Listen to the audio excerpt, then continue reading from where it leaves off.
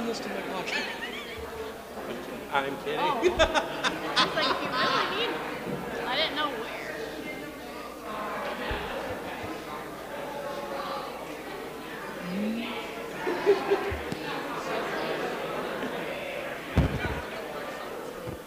I'm trying to be okay? What? Get out there, wait, look. I got sidelined, and I was fixing stuff.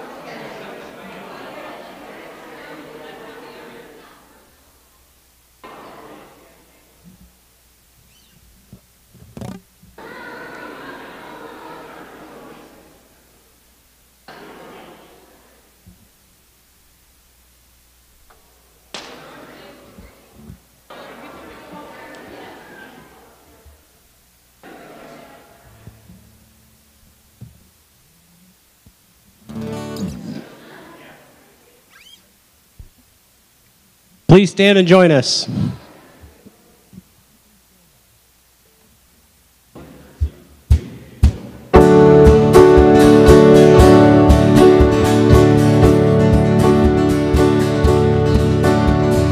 Who am I that you are mindful of me, that you hear me when I call?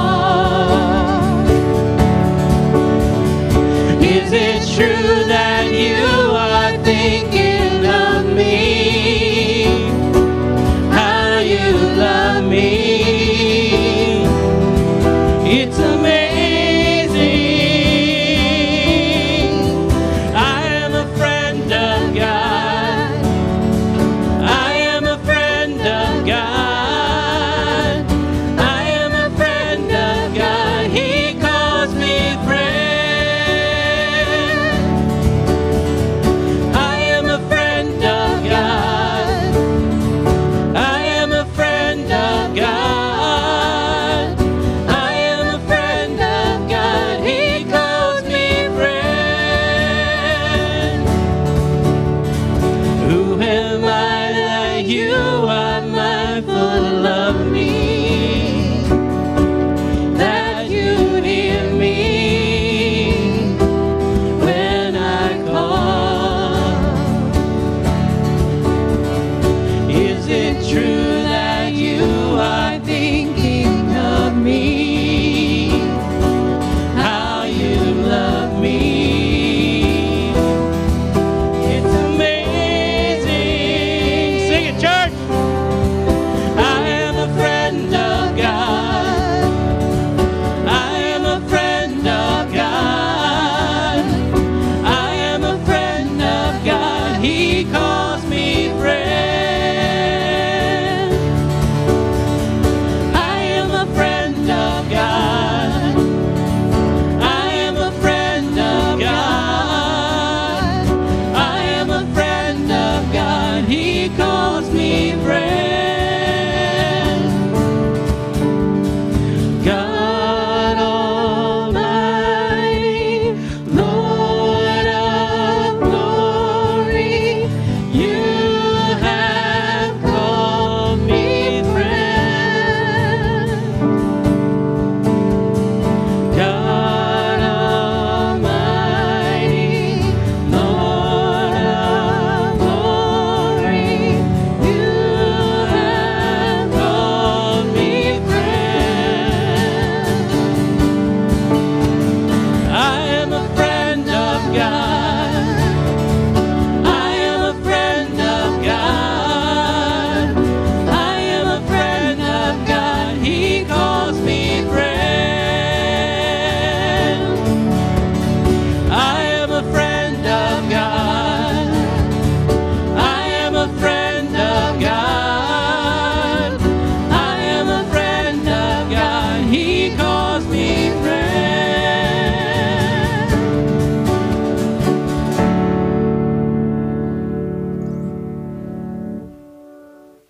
Amen. What an incredible privilege and joy it is to know that the Almighty God calls us friends, that He loves us in that way. And it is our prayer, it is our desire that if you don't know Jesus, if you don't know God in this way, that God would work in your life and work in your heart, that you would know him as your Lord, as your Savior, and as your friend. Amen. Well, I'm Pastor Matt, and I want to welcome all of you here this morning. It's so great to gather with all of you. I enjoy this time so much. I look forward to it each and every week, and I pray that you do too. If you are a guest with us, we want to extend a special welcome to you. We're so thankful you've chosen to worship with us this morning. And if you missed the Welcome Center on your way in, we encourage you just to take a moment and fill out one of these connection cards. You should find one tucked into the seat in front of you. And we encourage you to take a moment, fill it out, and then as the offering plate comes by later in the service, place it in the offering plate or just leave it in your seat, and one of us will grab it after the service. And this is our way of getting to know you, of connecting in with you. And so we encourage you as your first step to get connected into our church to fill out this connection card. And then the second step is to learn more about our church. You can do this in several ways, through our Facebook page, through our website. One of our pastors will take one of these cards and follow up with you this week and seek to grab coffee or ice cream or lunch with you, and so we can get to know you. And then finally, we encourage you to join a small group. This is the best way to get connected into our church, to grow in your relationship with Jesus. And we have, you can either text the word GROW to the number on the screen, or you can sign up in our Ministry Resource Center right outside these doors. One of the ways that we show Christ's love to each other is by greeting one another. And so if you're gathering with us in person, we encourage you to share Christ's love with someone sitting next to you. If you're gathering with us online, we encourage you to text or give a quick call to someone that you know that could use a word of encouragement, but share Christ's love with those around you at this time.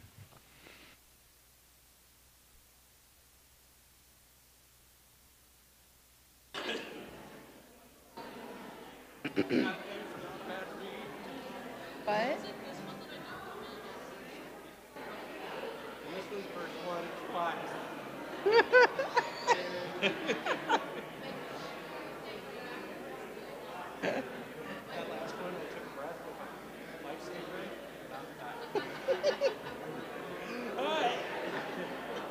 I know I have mine. I'm trying to keep it toward the front of my mouth. I normally have cough drop or something. Back in the day, there used to be a little cheaper. Don't do that. Well, and I try to keep some stuff up here too. I've been trying to keep a basket of stuff. Do you want a Halls? I have got some. I always kept a bag in my car case. I have a bag in my thing just because I like this. It is, but we shouldn't. True. Yes, my mic was on. But it should be muted. Should be.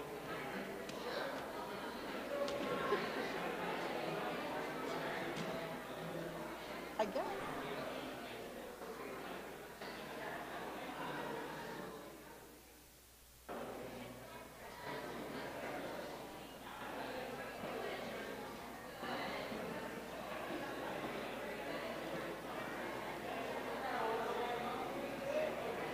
It is indeed great to be back in fellowship with one another, and I can tell that we've missed one another, and that is a great thing.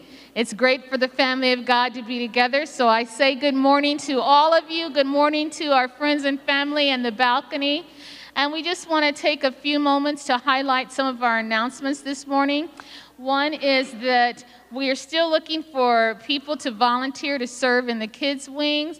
And you can see Becky, she's right back there waving her arm. If you can't see her from the balcony, you can email her. It's up on the screen, beckys@fbc-musc.com. We're grateful for your acts of service. I will be taking the order form out of the resource room for t-shirts, sweatshirts. You can pay me in cash. You can write a check to Berlin Pro Shop, and we'll get those in, and hopefully we'll have them within the next couple of weeks for you. We just want to remind you that our Easter offering is coming up in a couple of weeks, And this is going to go to help Miss Emma Maynard as she's going on a overseas mission trip. So we're very excited to be able to support her and proud of her serving in this capacity. And we just praise God for you and pray that you'll have a good worship service. Please stand and join us again.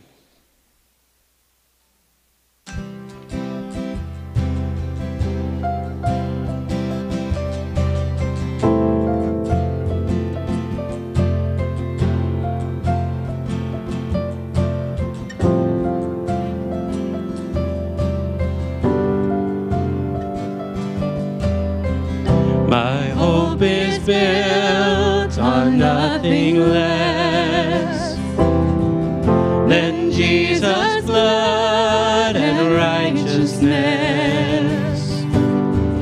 I dare not trust the sweetest frame, but only trust in Jesus' name. Sing that again.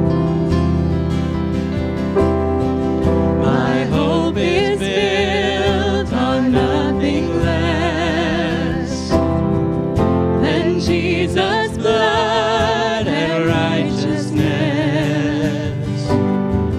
I dare not trust the sweetest frame, but only trust in Jesus' name. Christ alone, cornerstone, weak made strong in the Savior's love. Through the storm, He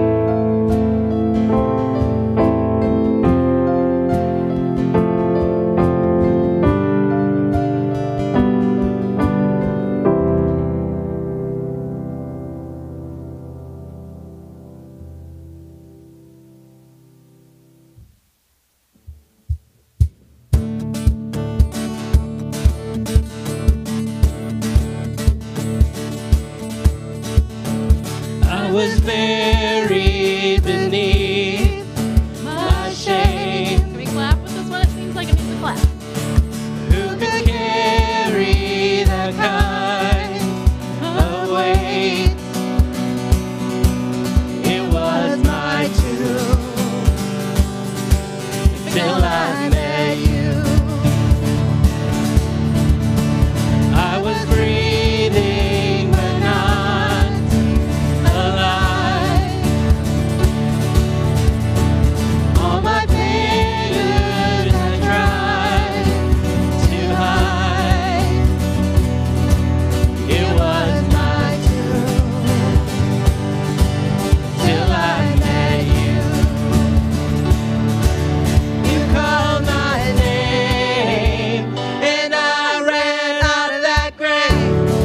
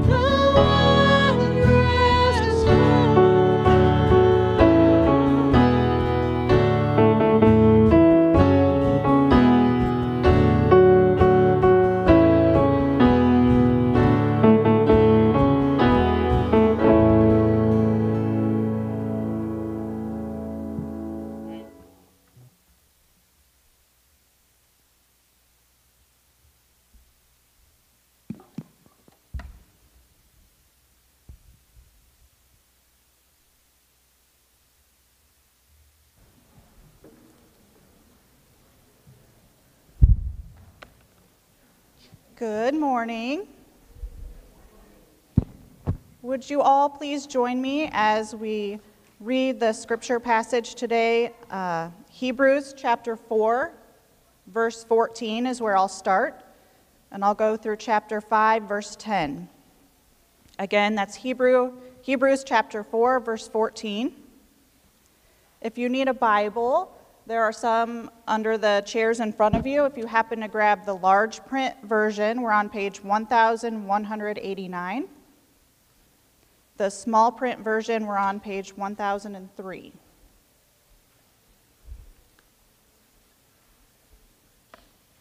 All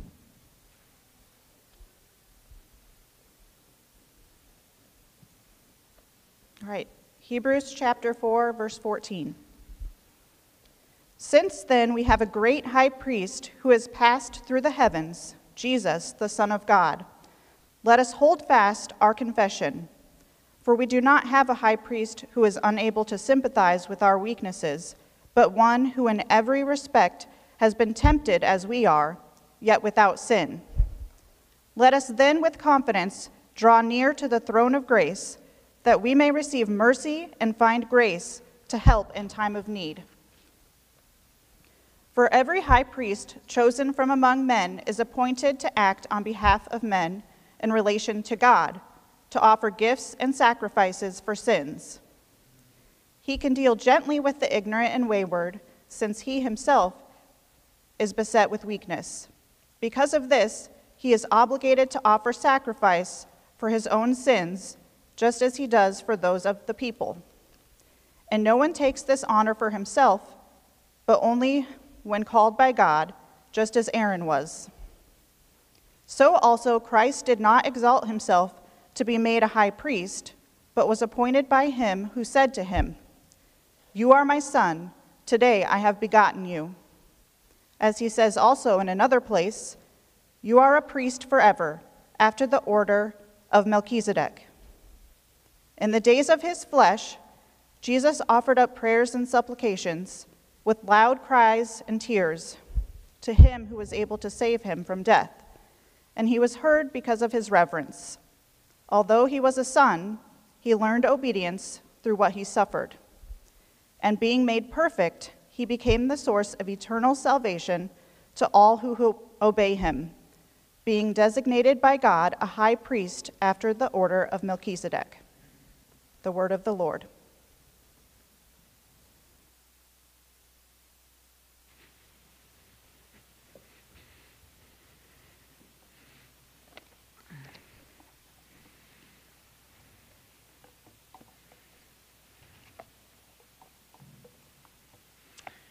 What is something you would say you are really bad at? I'll give you a little bit of time to think about that. Some of you may need more time than others, depending on the level of pride. But what is something you would say that you are really bad at? For me, I could spend the whole rest of the sermon giving you answers for myself. But I was trying to think of something that I'd be a little bit more ashamed of, and the answer that I came up is I'm really bad at long-distance friendships.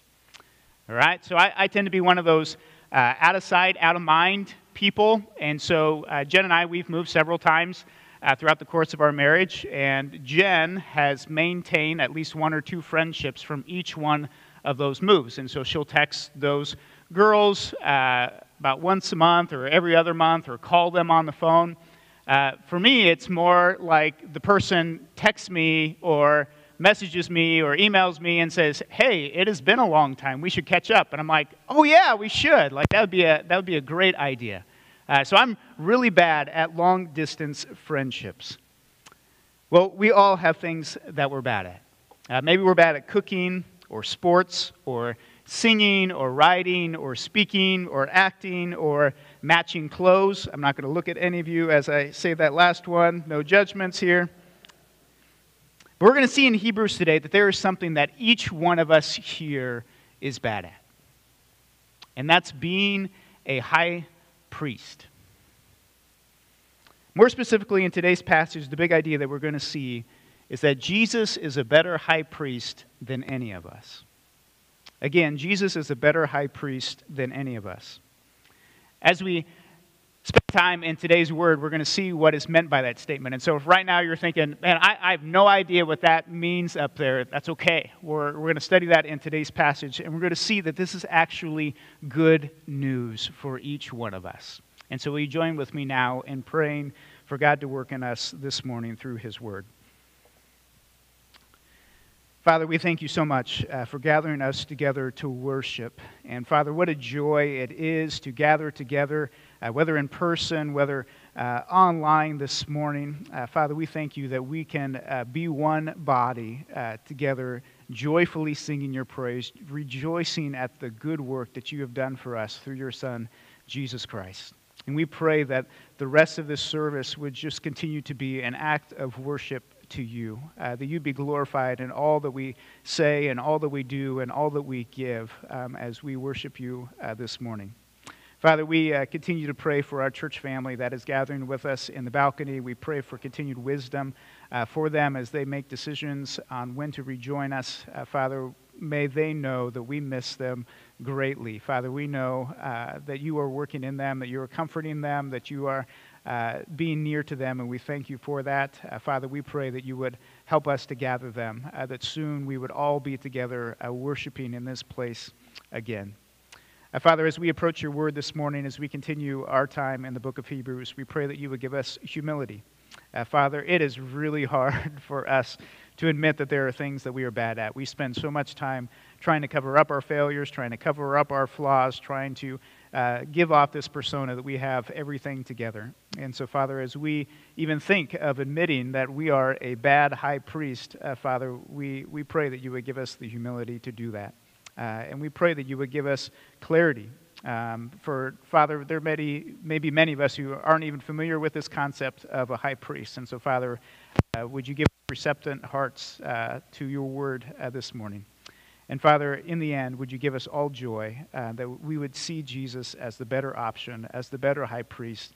And then, Father, every time we need a high priest, we would run to him, that we would trust in him, and we would experience your blessing for that. In Jesus' name we pray. Amen.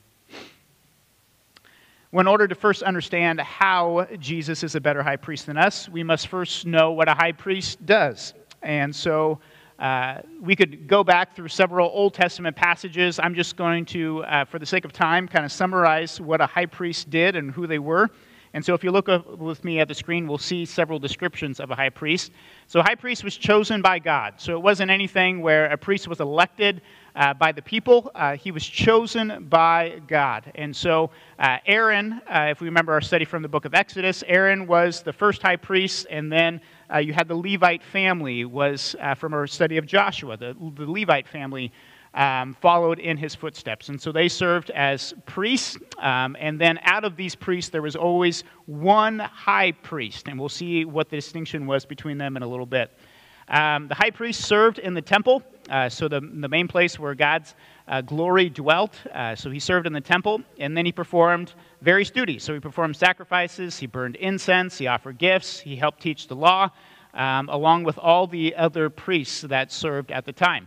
And together they represented the people before God.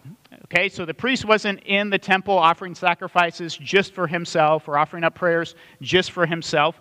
They represented the people before God. And so the people would bring to the priest a sacrifice for their sins, or they would bring to the priest the thanksgiving offering, or they would bring to the priest a tithe, or they would bring to the priest a prayer request.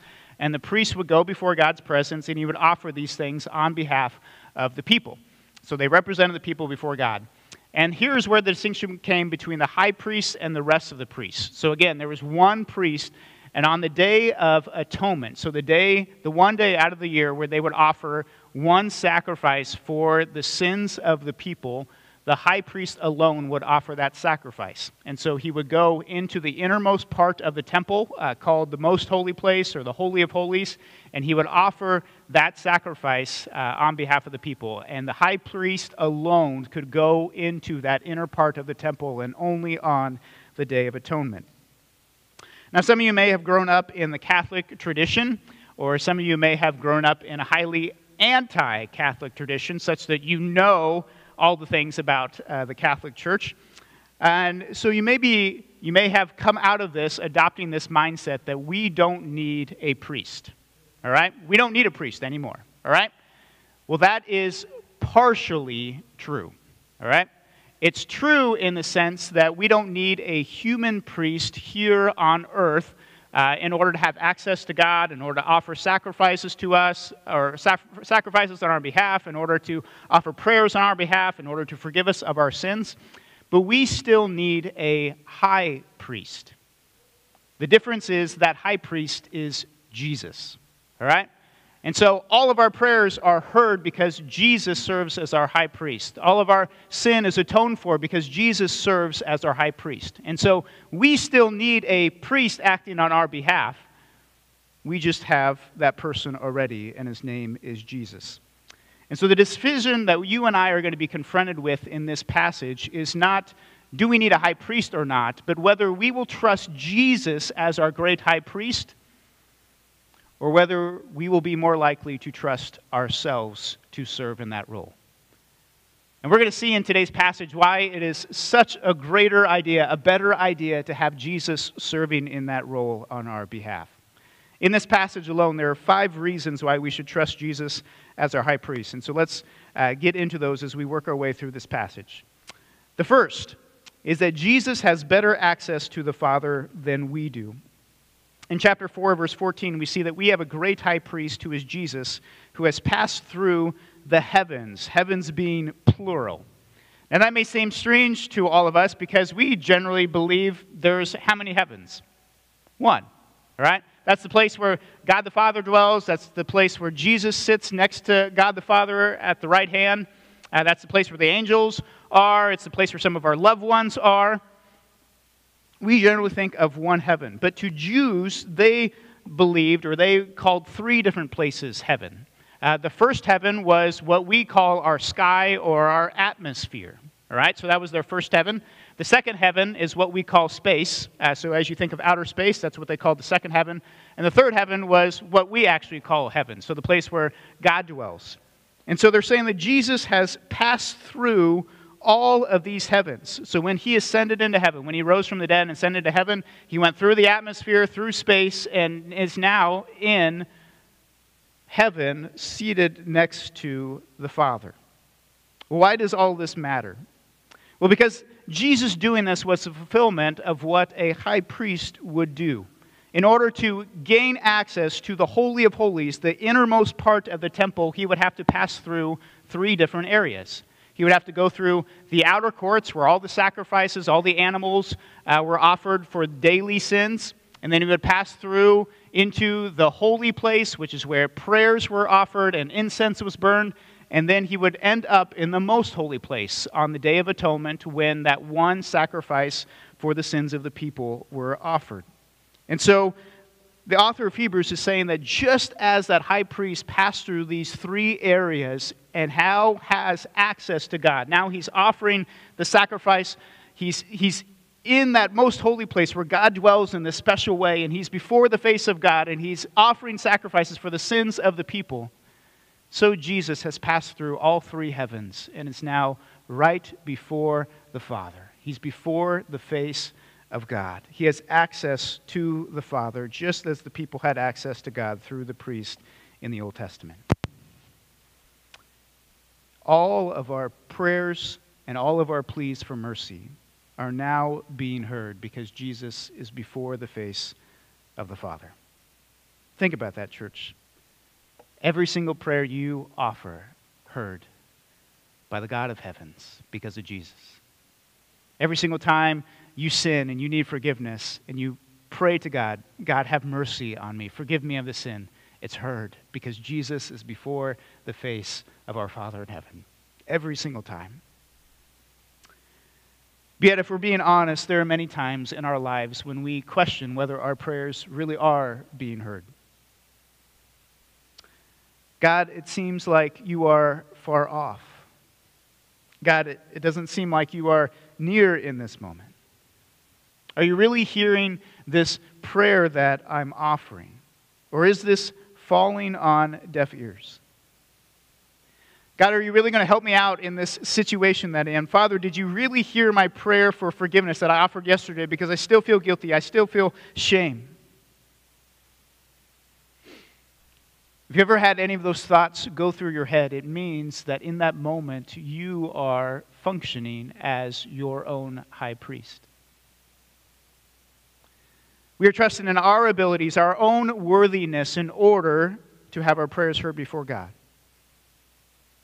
And so when we're struggling with sin or we're feeling like a failure or not getting what we're asked for, we question, God, are you near? Because I just don't feel like I'm worthy enough to be in your presence. I don't feel like I'm worthy enough to have my prayers offered. I feel like this guilt, this shame, it should keep me far from you. But I don't feel like you're near.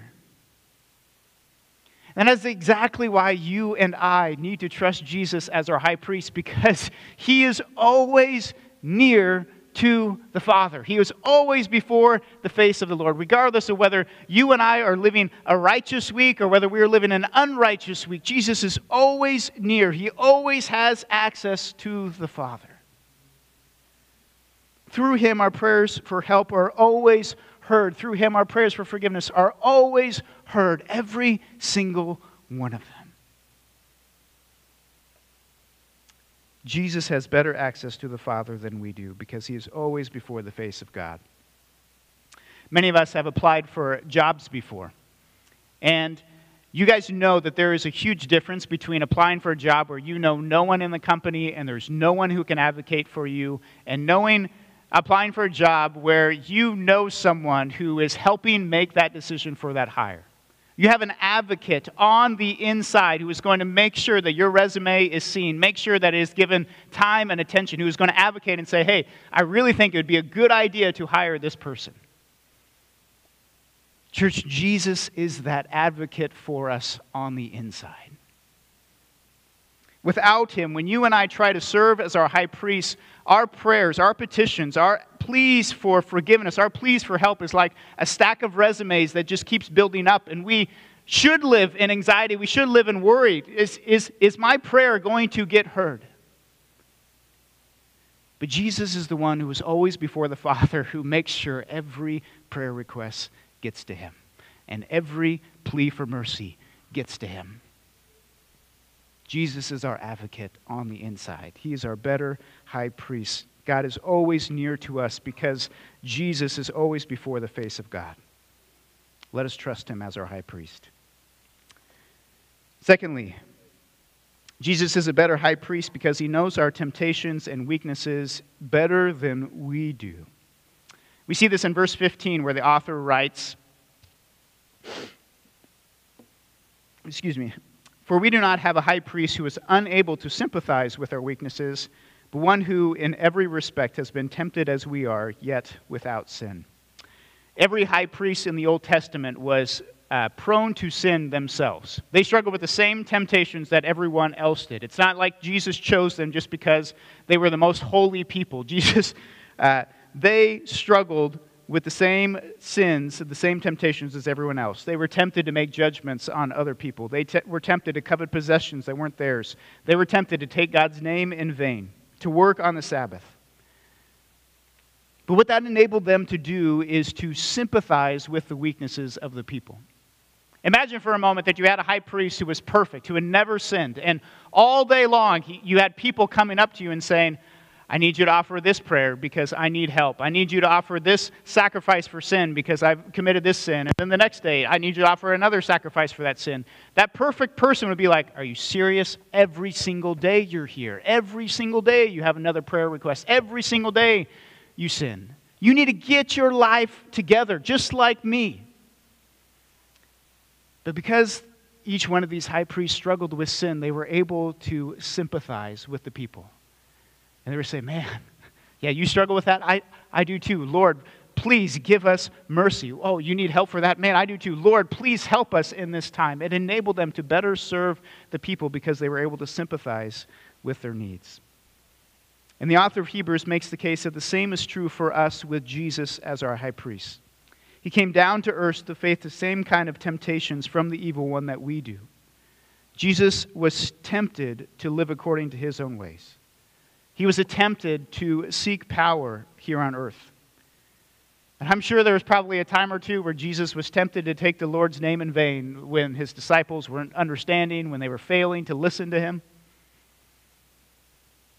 And in fact, Jesus faced these temptations to an even greater degree than what you or I did. Think about this. How many of you guys have ever had a mom or a dad early afternoon bakes a cake or a pie or a pan of brownies? All right? So they do this early in the afternoon, and you're hungry, you're smelling them, and you're thinking to yourself, oh, I got to have one right now. And they say, not till dinner. Right? Maybe you have friends coming over, maybe it's just the topping of the meal, but they say not till dinner. All right? Which is harder? To give in to that temptation right at 2 o'clock or right at 3 o'clock and have a piece of pie, have a brownie, or to wait and to wait and to wait and to wait till dinner? It's the latter. Because you face that temptation all afternoon. Every time you come into that kitchen, you face that temptation. Oh, I just really want one. No one will even notice. If I just take a little bit off the top, no one will even notice. I'll just eat one of these edge pieces because no one ever eats those for brownies anyways, right? That temptation is with you all day long. And such was the life of Jesus. Whereas you and I, we struggle with temptation, and then sometimes we give in, we cave. We give into the flesh, but then that temptation is over. Jesus endured temptation all day long, every day, because he never gave in. It was always there. He was always tempted to live his own way. He was always tempted to disobey the Father. He lived in that temptation all day, every day. And that's what makes Jesus a better high priest than us. Because there are many times you and I don't see sin coming, or we minimize how strong the temptation truly is, and we get caught in sin's web. Whereas Jesus can always see it coming. He knows how strong that temptation can truly get, and how hard it is for us to truly resist sin. And so he's always before the Father saying, Lord, have mercy on him. I know how hard it is. I know how difficult it is. Have mercy on them. Have mercy on them. Have mercy on them. Similarly, many of us have probably gone through seasons when it seems as though God doesn't know what we're going through. Father, you don't know how hard it is here on this earth. Father, you don't know what it's like to lose a loved one who is as close to me as this person was. And we believe that because we think that if God knew exactly what our situation is, he would deliver us from it. But again, that's us trying to act as our high priest. Because when we're trusting that Jesus is our high priest, we would believe what the author of Hebrews tells us. That Jesus knows our struggles. He knows our temptations. And in fact, he knows them better than what we do. He knows how truly hard they really are. Because he experienced all those hurts and all those pains and all those sorrows and all those temptations while on earth to an even greater degree than us. Thirdly, Jesus is a better high priest because he was without sin, whereas we are not.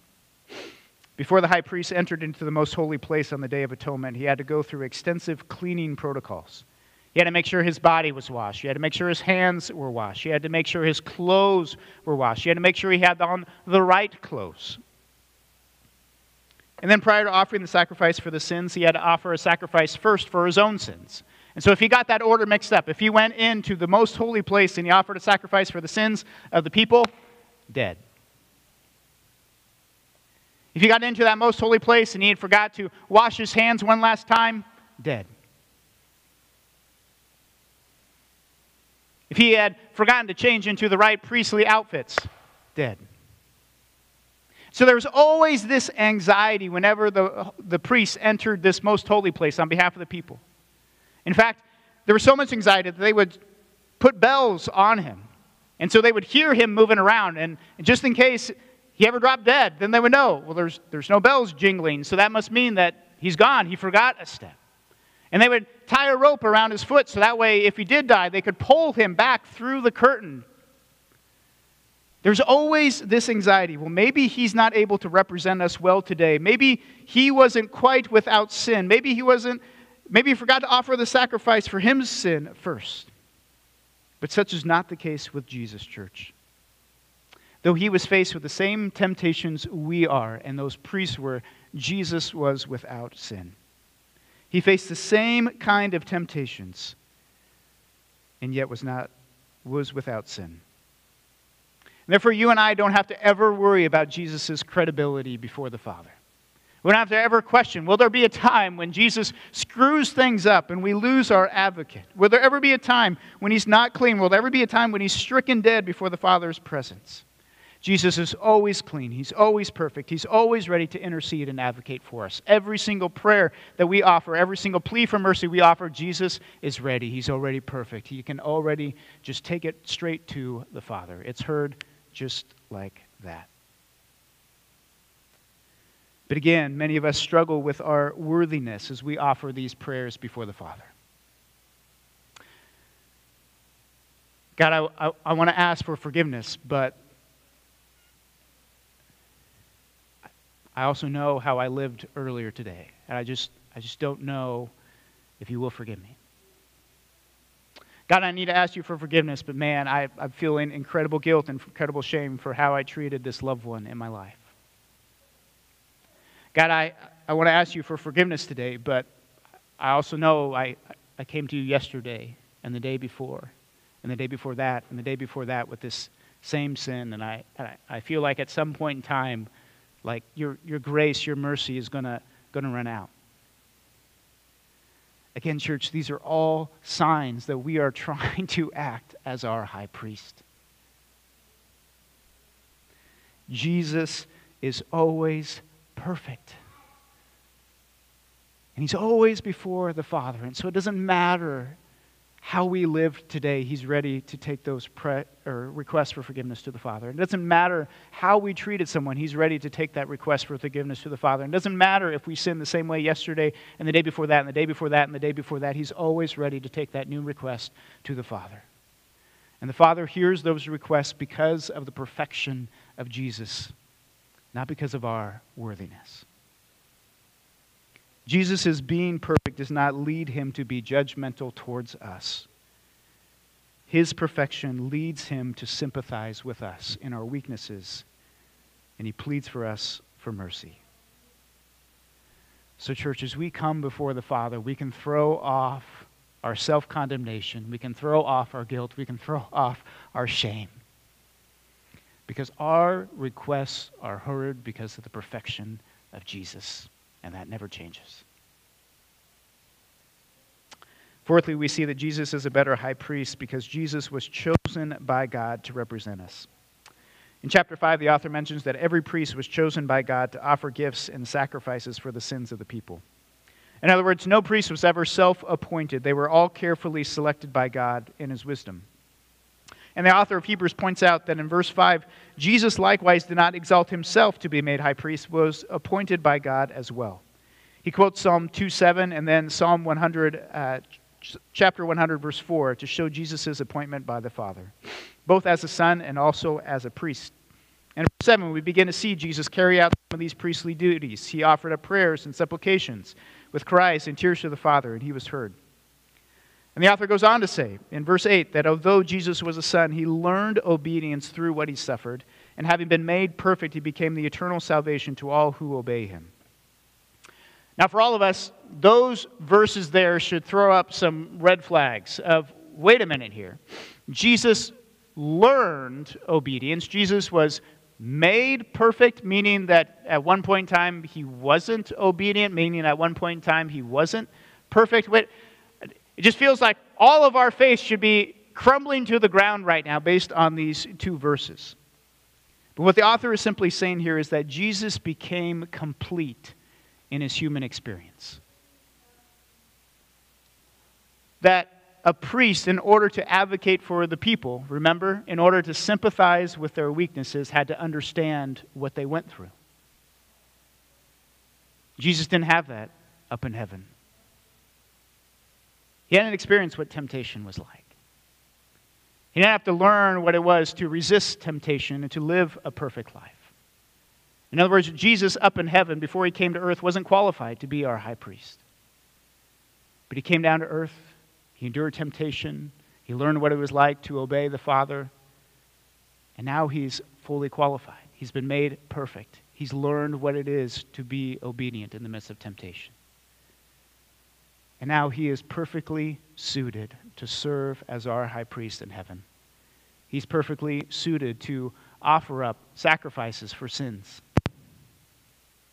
We no longer have to question Jesus' qualifications. He has earned them. But yet you and I, so many times, we would rather represent ourselves before the Lord. In our pride, we would rather rely on our own righteousness. God, I'm feeling pretty confident today. I've lived a pretty good life. I feel like you will hear these prayers today because of my obedience. No. Our prayers are always heard because of Jesus advocating for us. God chose him to represent us. Let us trust in him.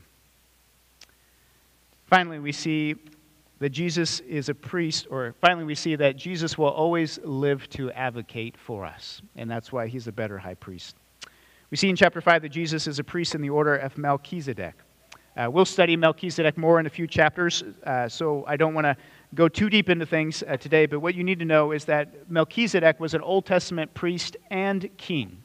And he wasn't a priest in the order of Aaron and the Levites. He was a priest chosen by God separate from that.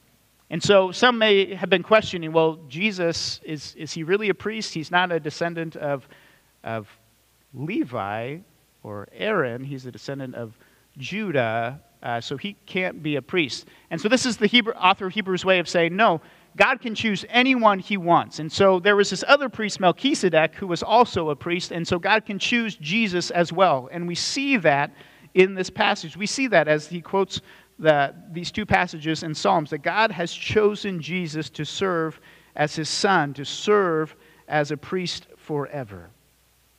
And therefore, when we are struggling to overcome sin, we are in need of help in the midst of our trial. What that means for us is that all these privileges we have seen today regarding Jesus as our high priest, we will get to experience as long as we live.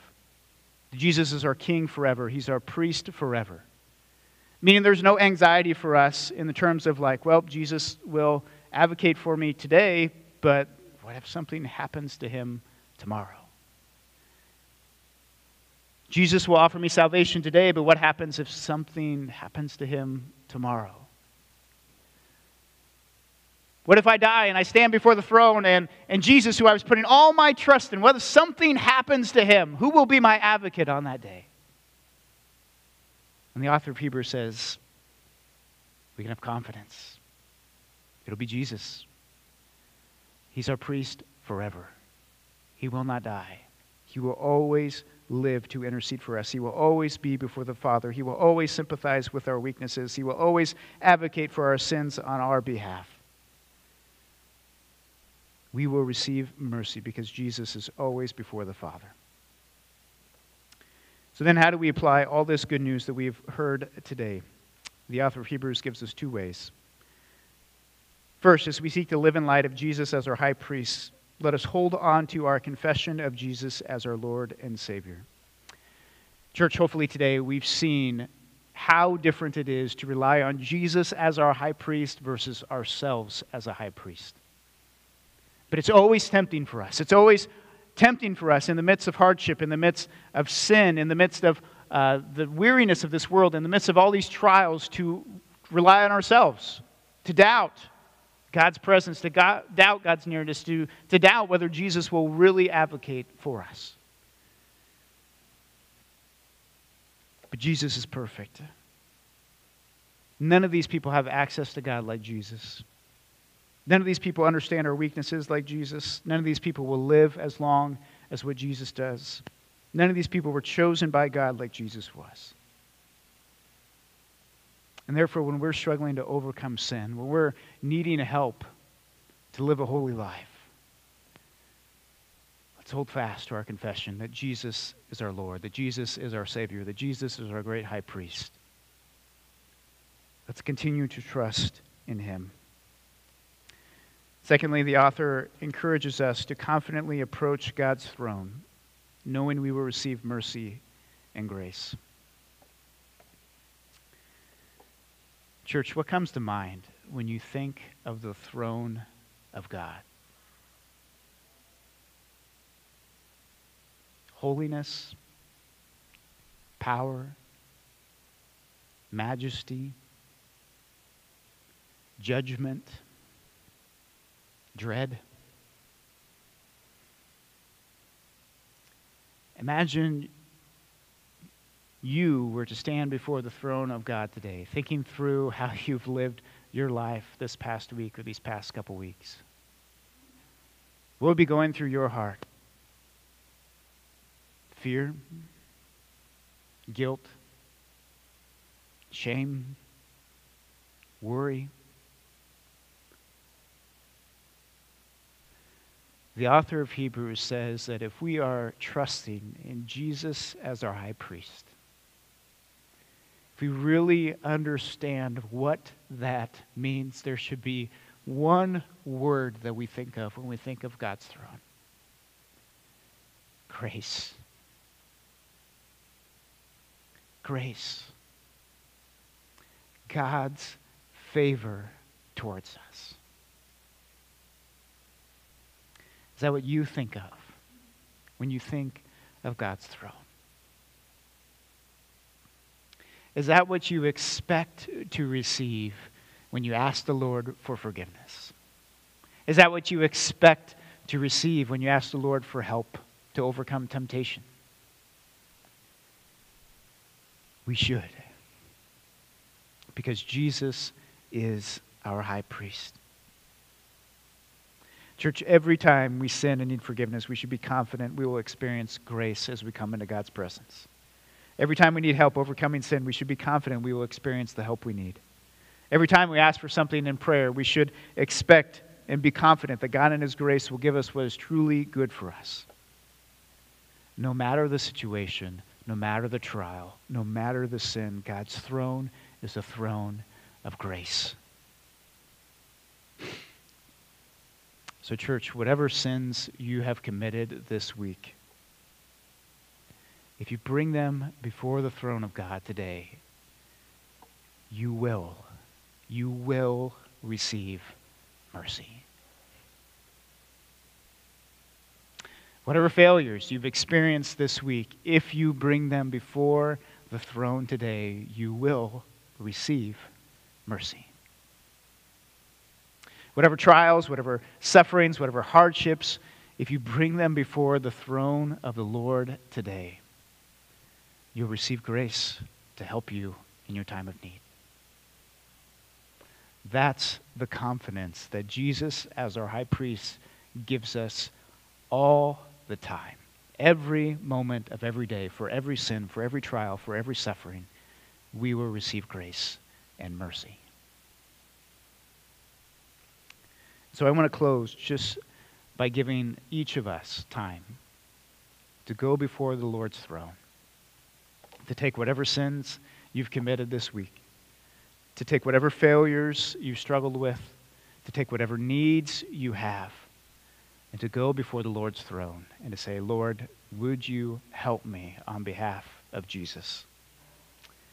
So let's bring those before the Lord now. In a little while, I'll close us in prayer.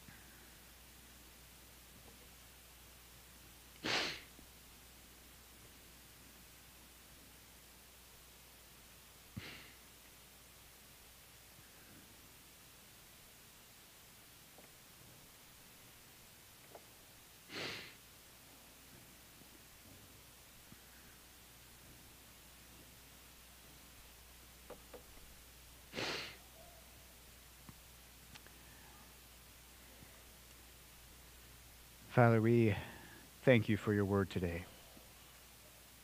And Father, I know that for many of us, it is a timely word.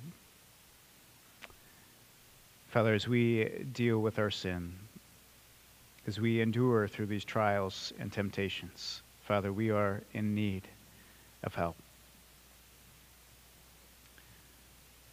For those of us who have lived unrighteous lives apart from you, who have sinned in various ways this week, Father, we bring these before you. But Father, we don't bring them before you with anxiety or worry. We bring them before you with confidence, not because of who we are or what we've done, but because of who Jesus is and what he's done for us. And so, Father, help us to believe that we will receive mercy for each one of our sins. That your mercy is never ending. That your mercy is new every morning. That there is no sin that we could have committed. There is no sin that we could not have repeated. That you will not forgive in this moment. We cling to Jesus as our high priest and ask you to forgive us on his behalf. And Father, for all of us who are living in various trials and temptations and struggles, Father, we need your help. We confess that we have not been able to endure, that we're tired, that we're weary. So, Father, we come before you. We come before your throne and we ask for grace. We ask for grace to overcome trials. We ask for grace to live faithfully, to live holy lives. And Father, as we cling to Jesus as our high priest, may we confidently leave this place knowing that you will give us the grace we need to live for you, to love others, to live in light of the gospel wherever we go. Father, may we continue this week to cling to Jesus as our high priest, to not live in the anxiety and the worry and the fear that comes with putting ourselves in that position, but to realize over and over, Jesus is better, Jesus is better, Jesus is better. We thank you that you are our high priest, that you are a better priest than us. And we thank you for the confidence that we will receive grace and mercy every time we are before your throne. In Jesus' name we pray. Amen.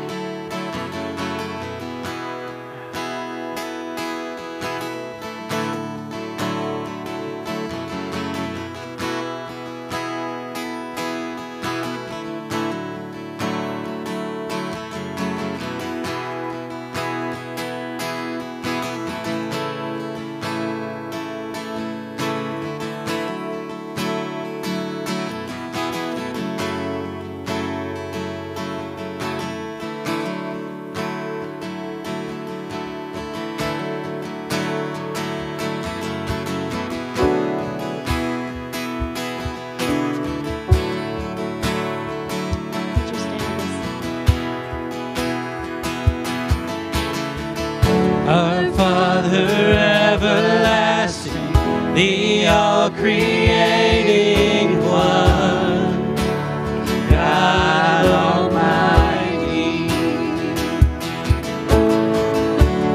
through your Holy Spirit, conceived in Christ the Son, Jesus our Savior. I believe in God the Father, I believe in Christ the Son, I believe in the Holy Spirit, our God is three in one. I believe in the resurrection, that we will rise again, for I believe in the name of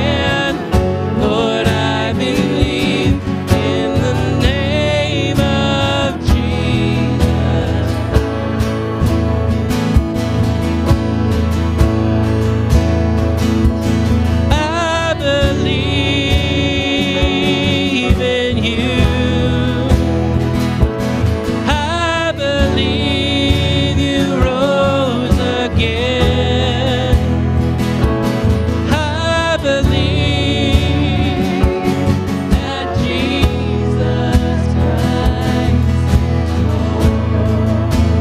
Sing that again. I believe in you. I believe you rose again. I believe that Jesus Christ is Lord.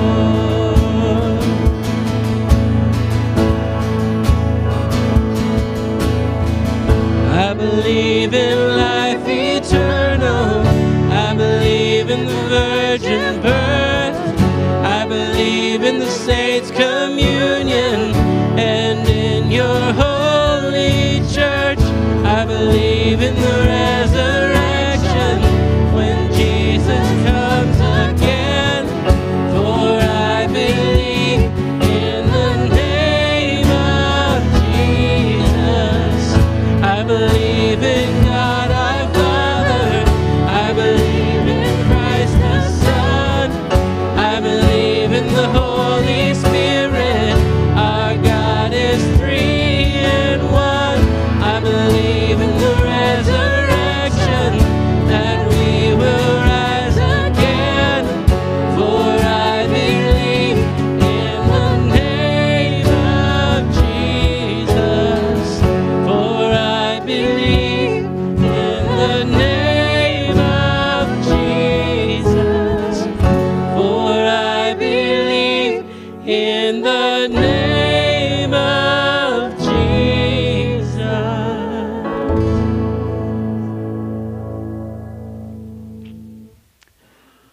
No condemnation, no guilt, no shame, no worry, no anxiety. Such is what life looks like when we are trusting in Jesus as our great high priest. So, church, let us go live in light of the gospel this week, trusting in Jesus as our high priest. He is better at that job than you or I. Jesus is better. Jesus is better. Jesus is better. You are sent to go live in light of the gospel this week.